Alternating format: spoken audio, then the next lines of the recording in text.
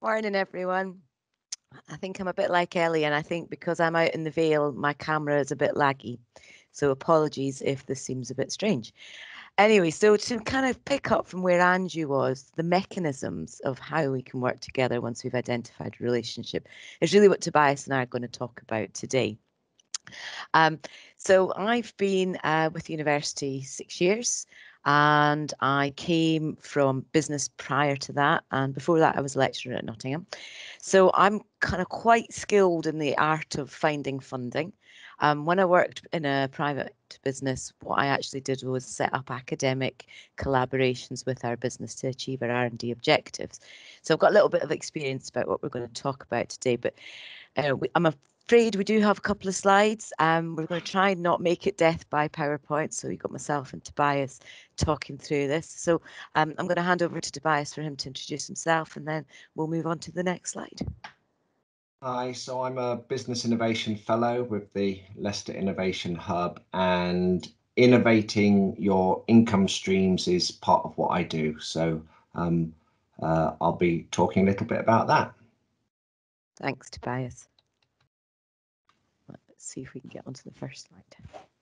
So probably everybody in the audience, and I'm trying not to teach people to suck eggs, knows that the funding landscape is really blinking complicated, or it can seem complicated if you're not sure, what you're doing and what you want to do.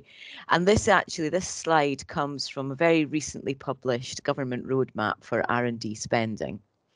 And these slides will be available after the event, and also we'll add some more detail in so people can use them as and when required. But the thing is, because about this today, we've kind of got access to some resources that might not be accessible to yourself if you're looking for funding. So we've got lots of sort of databases and things that we can use to access funding. But coming back to what the landscape looks like, it's quite complicated. So we're here to kind of help chart your way through that. But I think the first question you have to ask is, do I really need money? And I know everybody wants to say, yes, I really need money, but actually it depends, I think, really on what you're trying to do. And what you're trying to do is probably depends then on where you go and look for the money, because if you're in a really sort of R&D intensive kind of industry, and my background's life science, and that's kind of where I always want to stay, to get a medtech device to market, you're looking at about 30 million. And a drug's a billion because the attrition rate. But it's really what you want to go and find money wise really depends on what you want to spend that money on. How much do you want? Let's be realistic here. Is it 30,000 to do a little bit of testing, or is it 30 million to get a medical device to market? Also, what's this innovation or R&D piece going to do for the business? So you've really kind of got to have quite a clear view of where you want to get to and what's it going to deliver. And then what's your exit strategy around about that? So I've worked with lots of companies who've got medical devices to a certain point, and then, they absolutely want to be acquired by a larger company. That's their business model. So for them to be able to get to that position, they want to make sure they've, very limited amount of debt to make this much more attractive kind of project.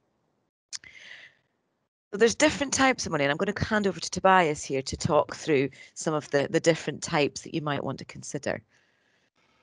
Yeah, thank you. So if you're looking for R&D investment to develop and innovate new products and processes, it's quite likely that you've come up with something or have got something that an end customer is going to like. So if you've got that starting point of that customers are going to like it, it absolutely follows that funders and investors are going to like it too. So I'm sure you all know these different types of finance that are available. And I'm just going to take a bit of spin on these with talking about innovative approaches. So gifts up to £3,000 can be given to you tax-free. So that is something that people often ignore. There's a local company that I heard speak around 10 years ago. It's called Zico in Colville, and they told an audience, a leadership audience, that they funded their business on using loan notes. So essentially having gifts from people. and they polish the lenses that have taken photographs of footprints on the moon. So a space connection there as well.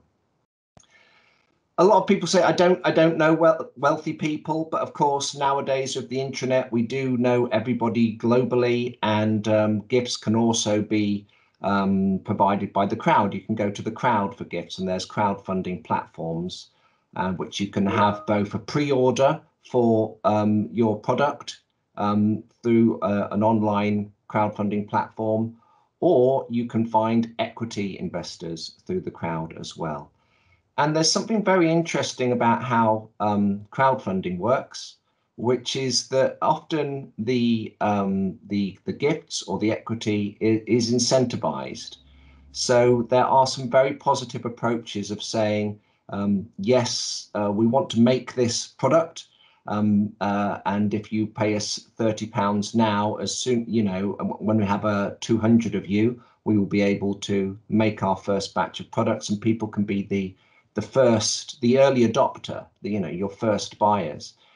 Also, you can incentivize those further. You can say, well, if you give us £100, you can have your name on our website, and if you give us £500, then you can come to our launch party. So there's opportunities to make getting money from people fun. You can incentivize it and give people a chance to interact with you and the company and make it a bit of an experience. And we know that people like these sorts of things. We know that people do like to gamble. So why not use some innovative approaches to let people take a bit of risk and give some money to you? Mm-hmm. I'll hand back to Lucy. Thanks, Tobias. So one thing that you might have heard about in the region is the Midlands Engine Investment Fund. And they've actually been going great guns now for the past 2 years. And at the bottom of the slide, there's a link to their latest video where they talk about the companies they've funded. They have case studies. And actually, it's a really good kind of 5-minute video. I would recommend going to look at it. But what they've shown is that because they work with investment fund managers, and various other sources, funding angels, etc., venture capital, what they do is they actually find they're able to sort of finance a full range of businesses. So not just the really sort of big innovation heavy type business, but smaller businesses or businesses who are looking to do something quite different with their business model. And they've got these different ways of doing that. So they've got a proof of concept fund.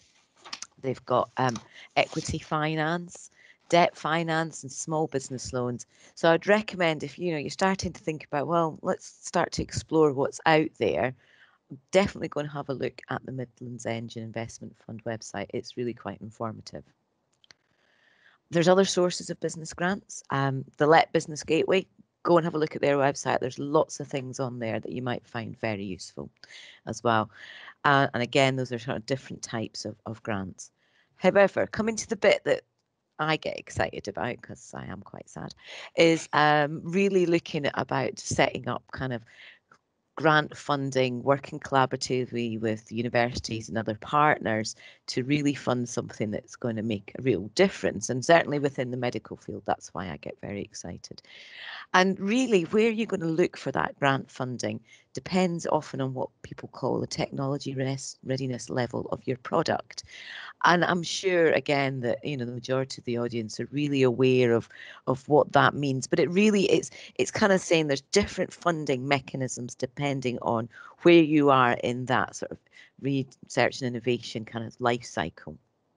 So if you're looking to do something really basic and fundamental, because that's kind of the absolute hinge that will allow you then to move into developing a new product, working with a university such as Leicester or somebody who's a real expert in that area will allow you to be able to apply for funding. And as you can see underneath the sort of basic and applied research, there's different types of government funder. And we'll talk through those in a minute on the next slide. If it's something that actually you're looking to do some translational development, there's then large sources of funding. You get a couple of million out of the biomedical catalyst, or looking at sort of some of the innovate style funding. So there's lots of different things and different pieces of funding that you would want to think and put together when you're thinking about, well, what's my pathway to product? And actually, you know, come in and talk to us. We can kind of help you map that out. And the other thing that's quite important to sort of take into consideration is kind of success rate of some of these funding streams. So in the university, we reckon we've probably got about a 30% success rate when we apply to a grant awarding body through UKRI. Now, we've got Cameron in the room, so to speak. But one of the things about Innovate, it's quite over heavily subscribed for some of their things such as smart grants, etc. So, you know, you're looking possibly at about sort of 10% success rate. So I think it's be quite aware. Pitfalls for applying for funding, but also being realistic about your chances of success, especially when you think about the amount of work that goes into developing a grant application. And we've got an Innovate news flash on the bottom that actually they've got continuity loans have just come out, and that's open till the 30th of January. So that if you're thinking about how am I going to get this last little bit of innovation funded, it's something definitely to look at. So UKRI, what was known as our research councils, are really where the majority of the sort of large collaborative amounts of funding come from, but it's not the only place. And you can actually go and search that quite easily. They've brought out a new tool on their website, so you can have a look at what funding is open. We also have access to other tools called Research Professional, which allows us to look at much more varied sources of funding. So, you know, one of the first things I would say is once you're kind of trying to think about how much money you think you'll need, go and have a quick look, have a look at UKRI, and then come and talk to us, because there are other things out there that we've got access to that kind of brings all these funding things into the same place. And we're going to move on to probably the last bit in our talk now, and we've got Cameron and Benoit, who are our KTP experts, and we'll actually ask Cameron a couple of difficult questions round about KTPs. But KTPs is one of the Innovate grant funding routes that's actually still got a very high success rate, and it allows you to basically transfer knowledge between a university and an industrial partner using a recent graduate. And actually it can cover up to about 67% of the project costs. So it's quite a good scheme if you're thinking about, well, we need to bring some AI into our business. How might we do that? Actually, we've heard from Ivan and the team earlier about the level of expertise we've got there. So maybe having a KTP associate between Ivan's team and yourself might be a good way of bringing some AI expertise into the business. So I'm going to stop there because I'm aware that we're kind of really pushing past our time, but I'm going to ask Cameron if he'd like to reveal himself on the camera, please. I am on the camera. Oh, I can't see you, sorry. So Cameron, what would you say if you're a company out there who's kind of thinking about this KTP route? What do you think assessors might be looking for on a sort of quality application? Okay. What I'd say there is basically when it comes to whether it's KTP or whether it's Innovate UK calls, and let's not forget that Innovate UK distributes over £1 billion a year to support funding initiatives and mechanisms across the UK. Yeah. Okay. You know, there's a lot of energy that goes into that application. And looking at what you brought up before, which was the TRL level, lots of partnerships and applications and collaborations and companies, what they'll focus their energy on is the idea, the stages 1 and 2, basically. Then they'll put a little bit more detail in maybe, you know, stages 3 to sort of 6, 7, which is really about how to deliver on that idea. Yeah, okay. And what tends to happen is the commercialization stage, which is 8 and 9, tends to become an afterthought. Yeah, okay. Now, interestingly, Innovate UK funds innovation that can demonstrate it gets to the market, basically. It doesn't fund an idea, it doesn't fund invention, it funds innovation. And if you look at the of innovation, the translation of innovation, it's inventing, you know, translating an idea or a product or service that makes money, that satisfies the market need at an acceptable cost. And that's the bit that we find is always missing from applications. So I would turn it on its head and say, focus on the commercialization aspects, focus on your value proposition, focus on your route to market, demonstrate that you know what you're talking about. Even better, demonstrate that the market's interested in your product or your service, basically, if you can get that validation from them, basically. That's a strong application. Thanks, Cameron. That's great. Does anybody have any questions in the audience, or should we just maybe take them in the breakout rooms if we're getting a bit pushed from time? Don't see any questions having come through on the chat. So I think I will hand back to Io. Thank you.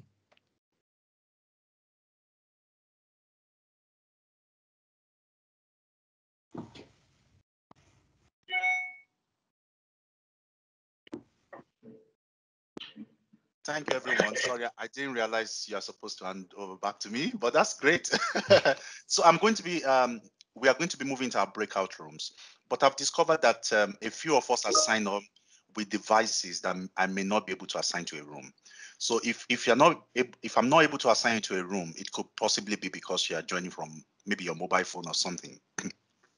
If it's possible for you to join from a laptop or something else, rejoin the meeting, then I'll be able to assign you to a room. So thank you, everybody, and off you go. Thank you.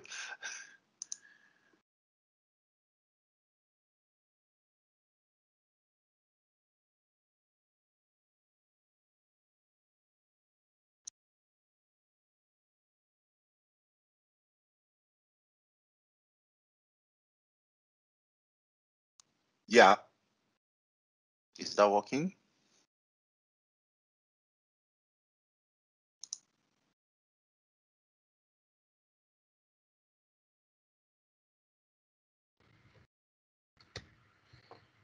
Okay, great. I think it works. Hello, Ranjita. Can you hear me? Hello. Hello? Okay. Hello, Ash. Can you hear me? Yeah, I can hear you. How are you? Okay, great. Please, can we turn on our video so that we can get to see each other? Thank you very much. Yeah.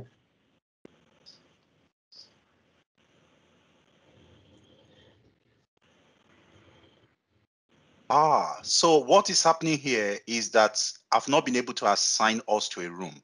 But I think it's brilliant that Rajinda is here. So I'll let Rajinda lead this conversation. I've just noticed that we have not been able to assign those of us here into a room, actually. So are you not supposed to be joining a particular group? Yeah, no, Andrew and Jeremy are in charge of my group. So I'm going to be moving around. Yeah. So I'll just leave you with this group anyway. Sorry. Thank you. Is Io? Yes? Are you gonna go, yeah? Yes, I'm going to go now, yeah. So I think, is there a reason we've not been able to assign everybody? I can't just assign. So it doesn't allow me to assign us to a room. So I can assign you to a room, but this group would have been left without anybody to moderate. That's fine. That's okay. Yeah. I'm happy to stay. So, yeah, so I don't know why that has happened, but for some reasons I can't just assign us to a room. Yeah. Like What others. did you all choose? It'll be good to know what you were hoping to meet up with.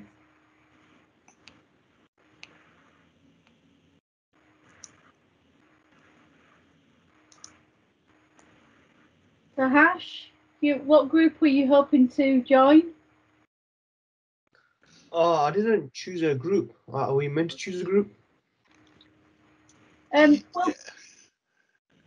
okay. I thought people chose groups that they wanted to be part of. So, Not everybody did. Yeah. It's in the registration. I think the registration I chose the AI. Yeah. Oh, did Yeah. you? So Yeah. So anyway, how is everybody? Yeah, I'm good. How are you? I'm okay. I'm all right. Yeah. Getting into the descent of the year, so ready to have a break. But yeah. So how's things going business-wise? Yeah, business-wise is still the same because nothing's opened up, and I really need my business, that social media booking app. I don't know if you remember. Yeah. Yeah, so I'm assistant teacher now, so I'm hoping to get some teaching jobs to the agency next week, and then I'm just gonna go to like their booking departments and like speak to them and like how custom discovery, and so it kind of worked out as in just becoming an assistant teacher through like the next COVID months until like February, and I'll just go to all these different schools and become like a cover teacher or assistant teacher, and during the breaks I'll just go to that like who runs the bookings and just talk them my bit of customer discovery. Right. Okay. No, that's good. I did speak to Elle about you, so we will pick up on that contact we discussed. So yeah. Okay. Yeah, thank you. So, yeah. Is it Trisha? Yes, it is. Yes. Yes. Trisha. Hi. Sujitha. Hi. Good to meet you. I'd come a long while ago to one of your Friday cake events, and I've been in touch with Tobias since. So it's good to come to one of your virtual events as well. I've just come more out of interest to see what you're doing now, because I really like what you did before. I'm a business coach, so essentially I help other businesses. And I do help a few businesses with innovation, mainly because of what before I became a coach, I used to be a finance director. So my chartered body is the ACCA, and I'm known for all the sustainability, because I just love the environment and sustainability. So it was lovely hearing about water and the other environmental things that was being discussed. So and as an accountant, there's plenty that I meet up with who have an idea, but then they don't know where to go. And as a coach, I can coach them, but quite often they need a link with a university or a set of academics that can help them move to the next stage. Sometimes just being commercial is not enough. And so I just wanted to attend, see what you do, and see who I can put in touch with you, really. And I think often it's just where the university is sometimes, and I think this is probably not just Leicester, but any university, it's not always easy to know who you should be speaking with. And so it's kind of one of the things for having this is that hopefully we can put you in touch with who you need to be speaking with. And certainly one of the things that we do is if we can't help, we say we can't help, and we do pass that on in terms of what that is. So if you have got, obviously businesses that are, working on some ideas and projects and various things, then if it's our area of expertise, then certainly we'll gladly have that conversation. Thank you. And yes, I'm in touch with as I said, Tobias, but it's nice to meet you and Anju and listen to what Elle had to say. So I think I'd like to come to a few more and just hear what's going on. A lot of the people that I meet up with, as I said, is more environment than space. Building physics is a key thing, because obviously 40% of greenhouse gases are from buildings. So to work with, there's a lot of people I work with in that arena. So it's just people I meet, and it's all very random. So I don't know if you're aware of the work that because we've got a piece of work that we do with our social impact team around sustainability audits. Now that would interest me very much. So yes. And so we've got so Asha, she is actually hosting one of the breakout sessions. I don't know if you've popped into that one, but we are doing a big piece of work also in collaboration with De Montfort University, both City and County Council, because both of them obviously have announced their climate action reports. Well, the county are yet to do theirs yet. And obviously the university is very much at the heart of wanting to work with the smart cities that was posted in the chat. So we would very much like to be engaging with people who are interested in those areas. And so we've got a range of different services, a range of different products that are supporting people around net zero. Mm-hmm. Okay, that all right. Well, what I'll do is I'll stay in touch. Obviously, I will stay in touch, but I don't want to take over the conversation as I see. But it's okay. It's all. This is what it's all about, is having a chance. Because if we were in the kitchen there in the Innovation Hub, we'd be standing together with our coffee and cake in hand and chatting about everything. So it's the whole idea. It is, yeah. It's a different world. It's a great, it's going to make changes throughout, I think. But yeah, it's interesting.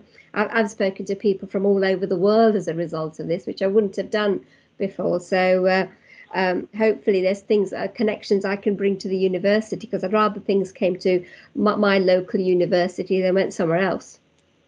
Yeah. And I mean, really, I think it's true. There's been downside to not having that physical face-to-face, but like you say, we've been able to do things. I mean, one of the speakers today, she was phoning in from is it Ethiopia? So there's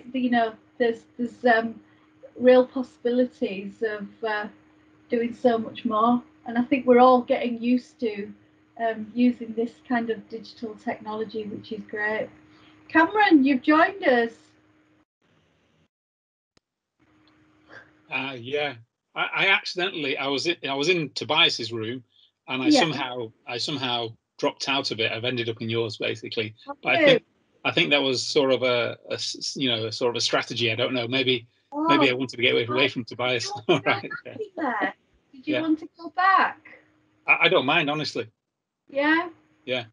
I just wonder if there might be some people in there as well that might be, because he was going to be talking about pivoting. I don't know how I made the transfer, so don't ask me to go back now.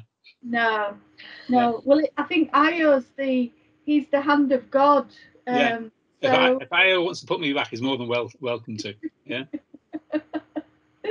I think he has the power. Yeah. The rest of us don't have that same power. Io, are you there? He is. He's having a cup of tea. He must be. He must have. Yeah. Maybe having a break, comfort break. Yeah. I could probably play with it myself anyway. I'm not sure how you do it, because we've got somebody else join us now. Yeah, I've just noticed that. Welcome, Rebecca.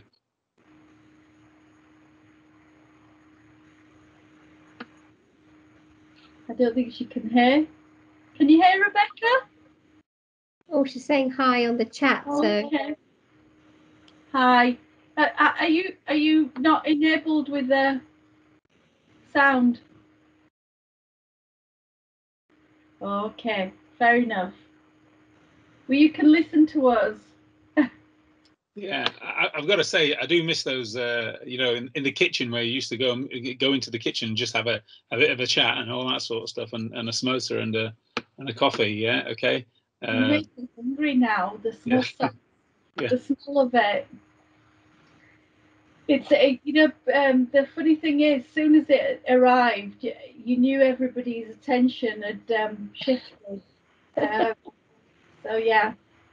I was told yesterday, though, by my son that I can't have a second freezer because I will be storing samosa in there. So, yeah. So, You can't have a second freezer? No, because I'll be storing samosas in there. Oh, right. There's so many places you can just go and get them from the corner shop nowadays and things like that in Leicester. No. Yeah. So, yeah.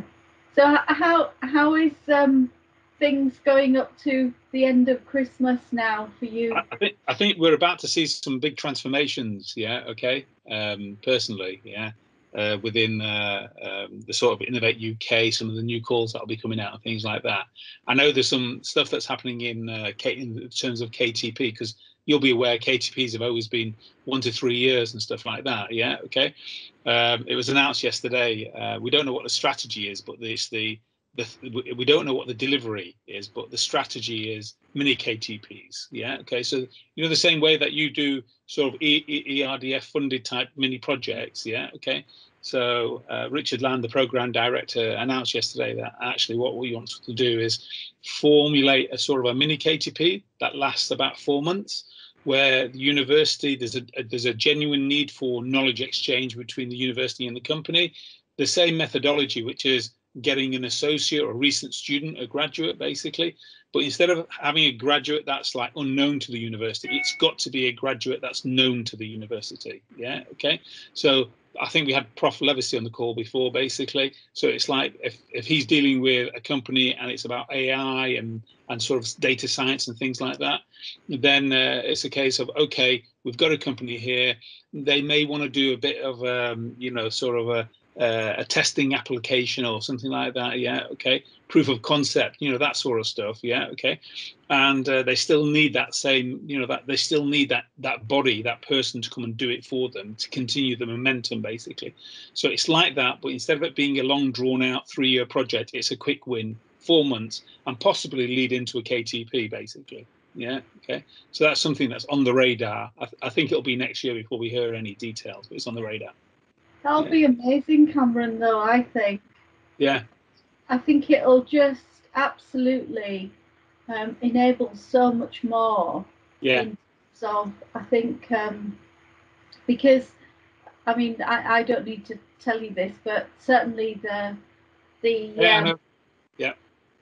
projects that just need that little bit to move them over into where they need to be.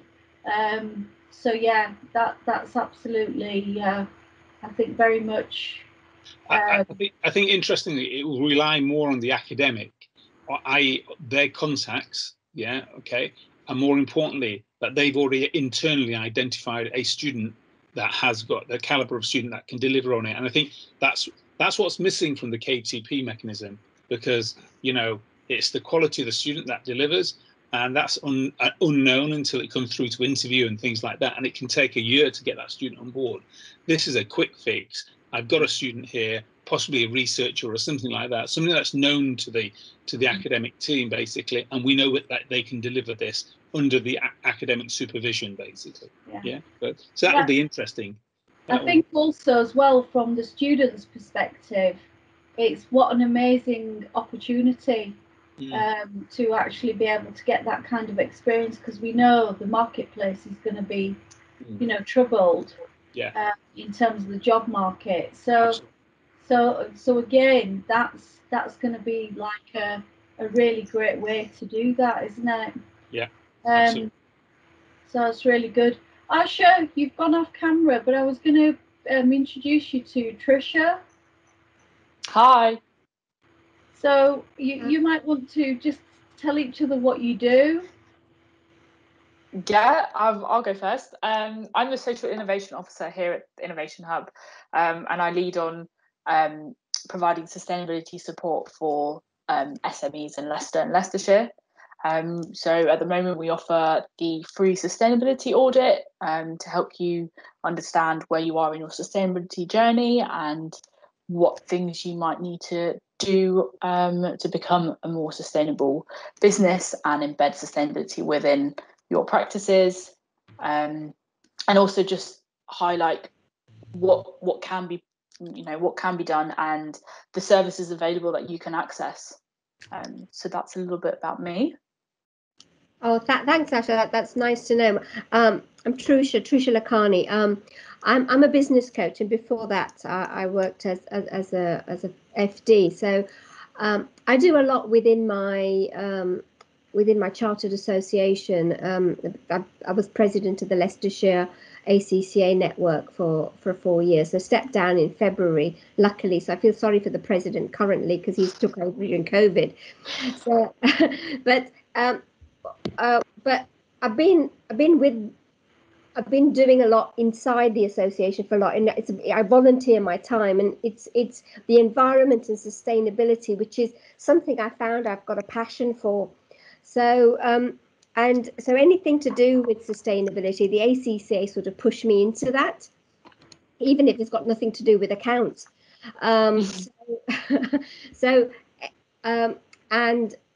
I've been, again, a lot at the minute that's coming to me is from the building sector, just because of the contacts I've got there, and sometimes I think it comes in fits and spurts. So knowing what you're doing is really, really interesting, just because as a coach I meet so many businesses and I try and push the sustainability thing, because it's, for me, it's going concern, and also it saves them costs when they do things right, and it's like the ethics. There's a whole raft of things for the business. And so knowing that you're there, when Rajinder mentioned you, I thought, oh, that's brilliant. So I think I'd love to arrange a one-to-one with you and have a deeper conversation, if you don't mind. Yeah, that would be great. I'd be happy to help. And I think that's the important bit about sustainability. That word is thrown around quite a lot, but when we talk about sustainability, it's not just the environment, it's considering the social side of things and the economic side of things. And the work we do tries to encompass that in a more holistic way, rather than pigeonholing individual things that, you know, businesses can do or change. So yeah, I'd be happy to pick up with you. Okay, we will do that. So what's the best way to get in touch, Asha? I will put my email in the chat now, and if you just drop me an email, we can organise a one-to-one. Okay. Good. I was just going to say, John, are you on the line? John Drake? Has he joined us? On hold.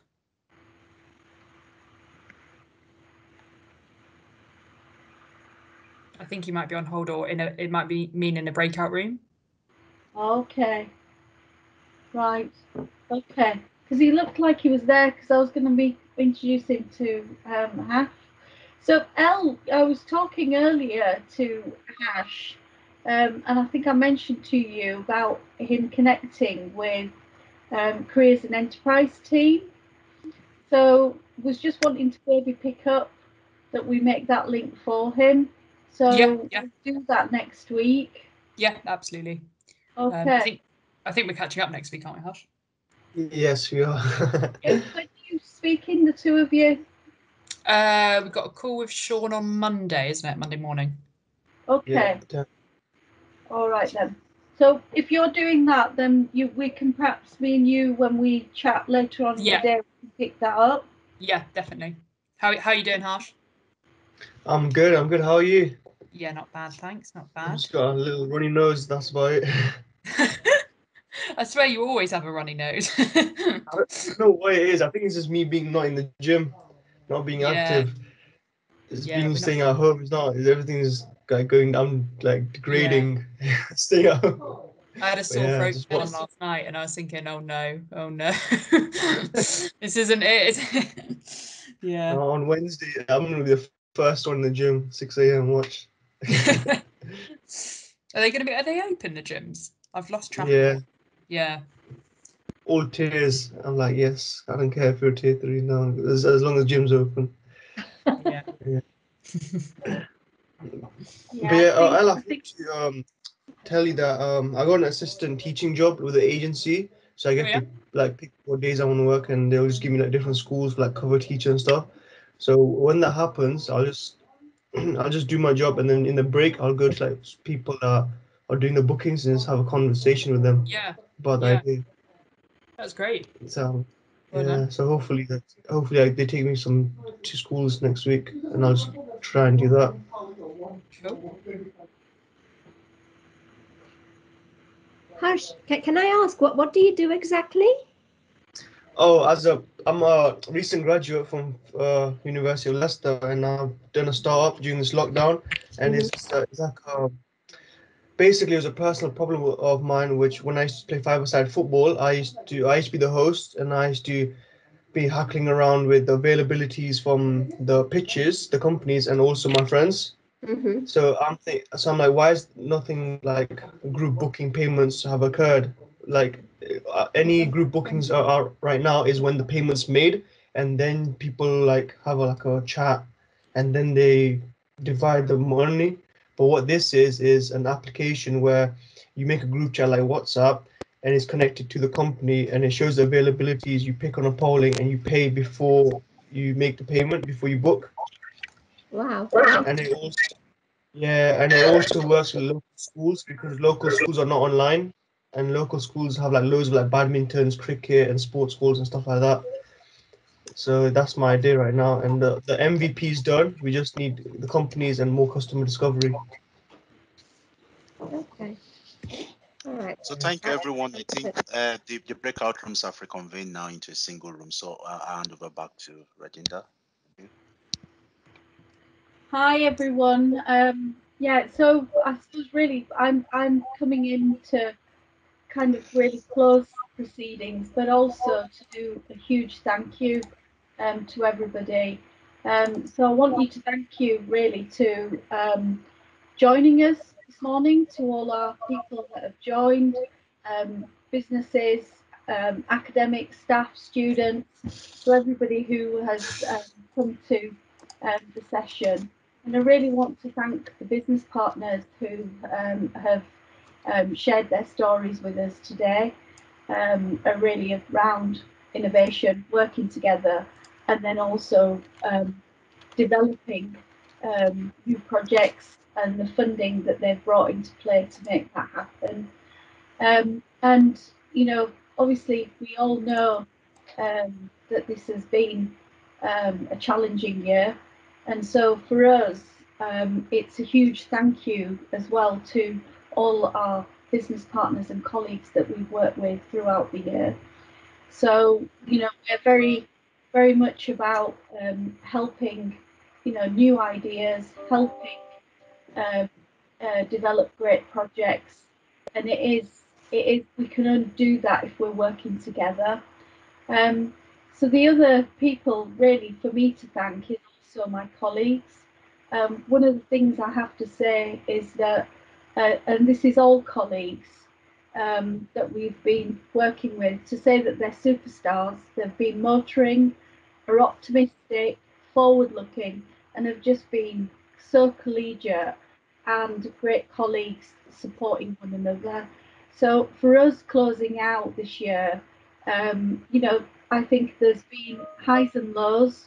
We've had lots of challenges alongside everybody else, dealing with various things. And what I would say is that people have come together and wanted to really support one another. And that kind of really has been hugely encouraging. So what I wanted to say was really from the Innovation Hub team, our good wishes for the coming season, and really working with you now until the end of the year, and very much for the new year, really thinking about hope, recovery, renewed ambition, and really better times for us all.